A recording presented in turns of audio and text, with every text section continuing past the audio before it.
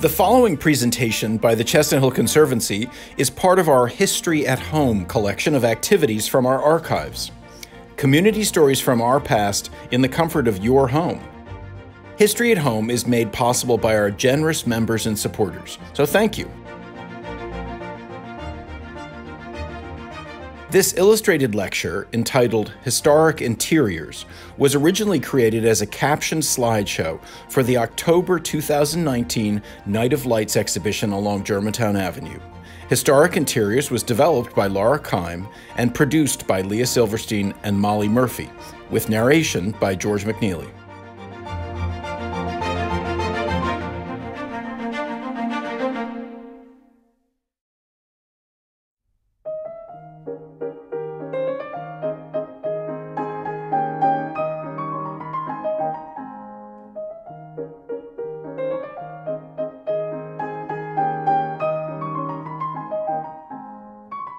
A photograph taken in the 1930s of the dining room of the Randall Morgan estate on the east side of Chestnut Hill, built on land that had contained the Civil War-era Maur Hospital.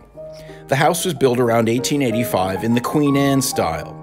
This view shows the fireplace alcove, with original interior paneling that was likely painted white in the later Colonial Revival style, English and Continental tapestry chairs, and a classic Edwardian bearskin rug. A view of the impressive two-story entry hall at Wynmoor. Again, the Queen Anne interiors have been updated in the early 20th century.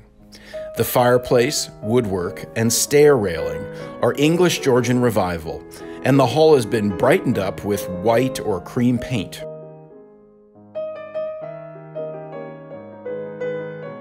The simple Colonial Revival stair hall at Lavrock Hill, the country house of Isaac Tatnall Starr on East Willow Grove Avenue. It was designed around 1912 by the Philadelphia architectural firm of Cope and Stewardson. The simple furnishings were a reference to Pennsylvania colonial interiors, and some would have considered them appropriate for what was originally a country house. The house was expanded and redesigned between 1915 and 1918 by the New York architect Charles Platt. Sadly, this house was recently demolished.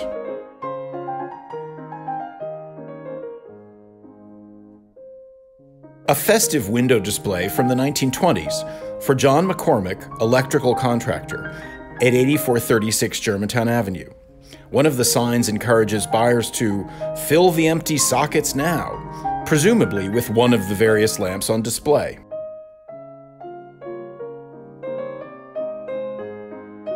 An interior view of Steigerwalt Country Store in the 1950s.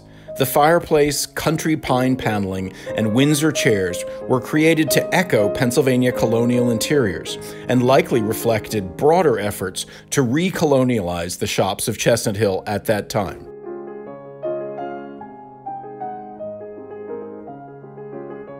A photograph taken in 1978 of a room in the house at 142 Bethlehem Pike that had been built originally in 1883. This view shows later renovations and unexpected modern furniture in that late Victorian house.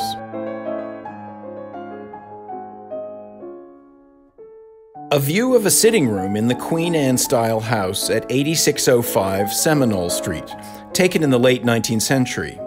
The house was designed by the Hewitt brothers as another rental property for Henry Houston and was similar to a number of other houses on Seminole Street. The house was significantly altered after a fire in the 1930s. This interior shows a characteristic Victorian assortment of unmatched chairs around a central table, positioned under a gas lamp that could be raised and lowered for reading or sewing in the evening.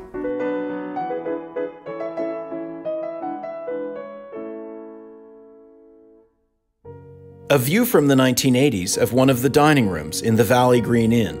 That building was originally constructed in the mid-19th century, but the interiors were styled to look colonial, with the hutch featuring a group of drinking glasses and assorted farm tools on the back wall.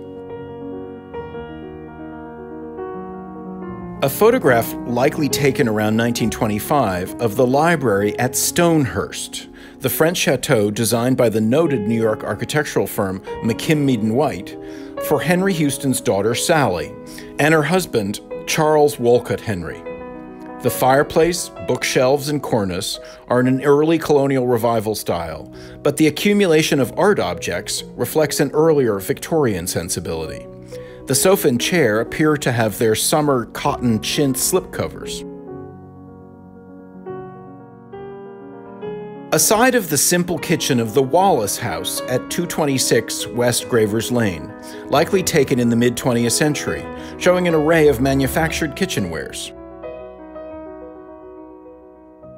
A view of about 1915 of a lounge or reading room at the Philadelphia Cricket Club. The current building was designed by George Pearson and completed in 1910. The style of this room is Colonial Revival, with the pilasters flanking the wide arched fireplace and the curved broken pediments above the mirrored side doors.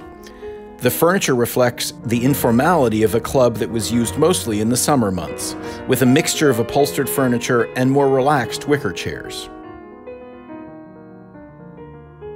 A view from the early 20th century of the main rooms of the house at 334 East Gowan Avenue. The owner's eclectic collection of taxidermy includes a huge moose head, a baby bear, and innumerable flying birds. A photograph from about 1942 of the interior of a Route 23 trolley on Germantown Avenue, with a female conductor in the booth it left. During World War II, women replaced male conductors, who were called away to serve in the military. As the buses do today, the trolleys provided a cheaper form of transport than the regional rails. A photograph from 1924 of the main reading room at the original building of Lovett Library in Mount Airy.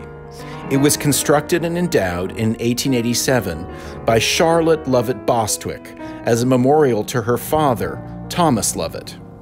The elaborate chimney piece is surmounted by shelves containing a variety of items that were likely intended to offer instruction and inspiration to visitors. A dining room from the Wallace family's house at 226 West Gravers Lane from the later 20th century. Originally constructed as a simple village house in the mid-19th century, the Wallace family decorated this room in the prevailing colonial revival taste, with largely unadorned white walls, a gate-leg dining table, Hitchcock chairs, and a hooked rug.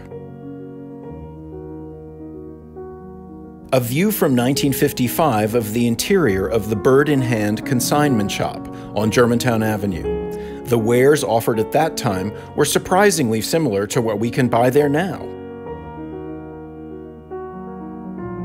A view out onto the terrace of Ballygarth, the house designed by the Philadelphia architects Willing and Sims for Mrs. Benjamin Franklin Pepper and completed in 1919. A view of the dining room in the world-famous postmodern house designed by Philadelphia architect Robert Venturi for his mother, Vanna Venturi. Completed in 1964, the traditional furnishings contrast with the more modern architecture. A view of the central stair hall of High Hollow, the house that architect George Howe designed for himself in 1914 in Chestnut Hill. The siting of the house, with dramatic views out over the Wissahickon Valley, reminded Howe of the similarly sited Italian Renaissance Villa Medici in Fiesole, outside of Florence. The furnishings also reflect Howe's sophisticated interest in Italian Renaissance interiors, with hanging tapestries, heavy pottery, and two Bargueno cabinets on stands to the right.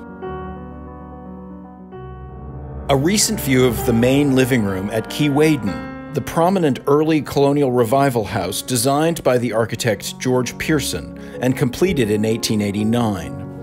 The ceiling features paneling patterns derived from early American Pilgrim period furniture, and the walls are covered with scenic wallpaper, likely manufactured by the French firm Zuber, which was popular in that period.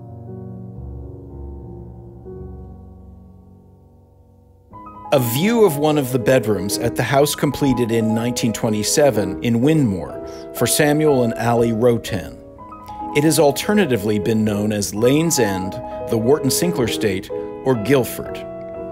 Designed by Philadelphia architect Robert Rhodes McGoodwin, the house incorporates imported components removed from older English and French houses. A view of the morning room or library at Lane's End, with 18th century English paneling reportedly removed from the poet Alexander Pope's house outside of London. In the early 20th century, well-traveled Americans liked to install such European period features in their country houses. A recent view of the dramatic double-height living room of the house that Philadelphia architect Louis Kahn designed for Margaret Esherick, completed in 1961. She was a niece of noted woodworker and designer Wharton Esherick, and the architect beautifully incorporated traditional Pennsylvania woodwork into this very modern house. A period view of the elaborate double parlors of Philalina, the Italianate house built in Mount Airy in 1845 for George W. Carpenter.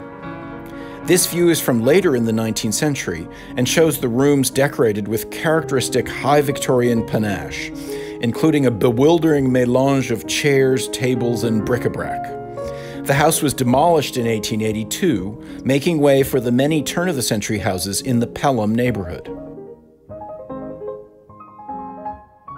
A colorful painting of unknown date by Edith Emerson, portraying her life partner, the noted painter Violet Oakley, in the dining room of their house in Mount Airy, called Cogsley.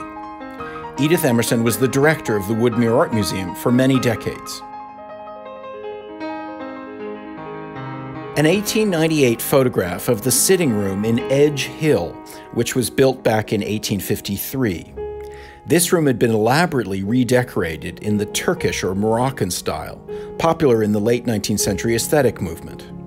The room featured patterned wallpaper, low tapestry-covered sofas, and Middle Eastern-inspired pottery and occasional tables. The family moved to another house nearby only shortly after this photograph was taken, and the house is now part of Norwood Fontbonne Academy. The impressive English-Georgian Revival drawing room at Whitemarsh Hall in Windmore.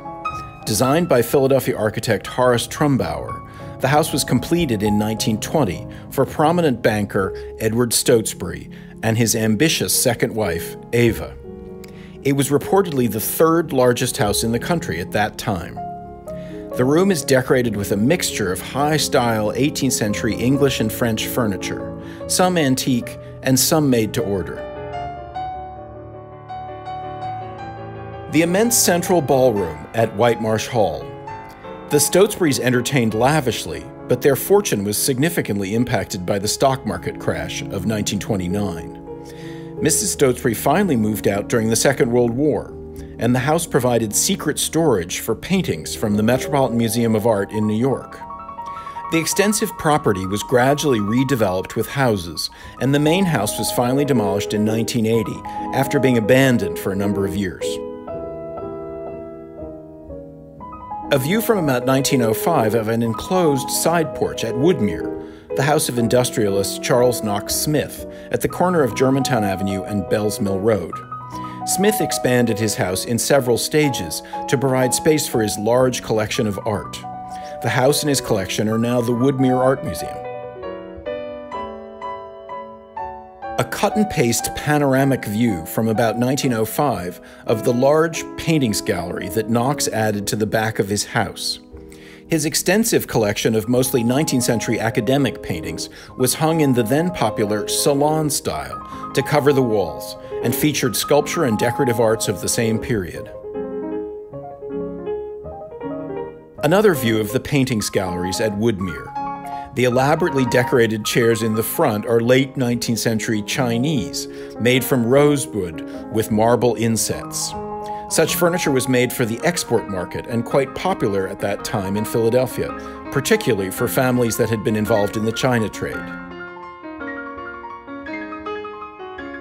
A view from around 1905 of the parlor at Woodmere, with its heavily carved and decorated 19th century furniture and decorative arts. You can spot recently installed electric ceiling lights in the arch towards the back. The central stair hall at Compton, the house that was designed by Philadelphia architect Theophilus P. Chandler for brother and sister John and Lydia Morris, and completed in 1887. For his woodwork designs, Chandler drew inspiration from a range of architectural styles, including English Jacobean, High Victorian Gothic, and perhaps Eastlake. After Lydia Morris's death in 1932, the estate became the Morris Arboretum. The main house was torn down in 1968.